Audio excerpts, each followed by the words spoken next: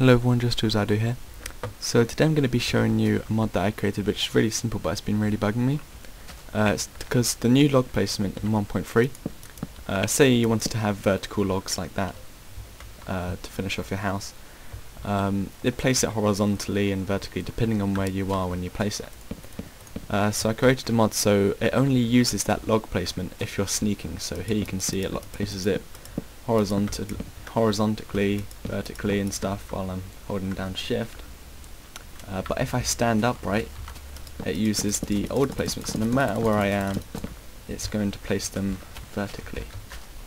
So placing blocks like that is a lot more easier instead of having to navigate like this with the new system. The forum link will be down in the description.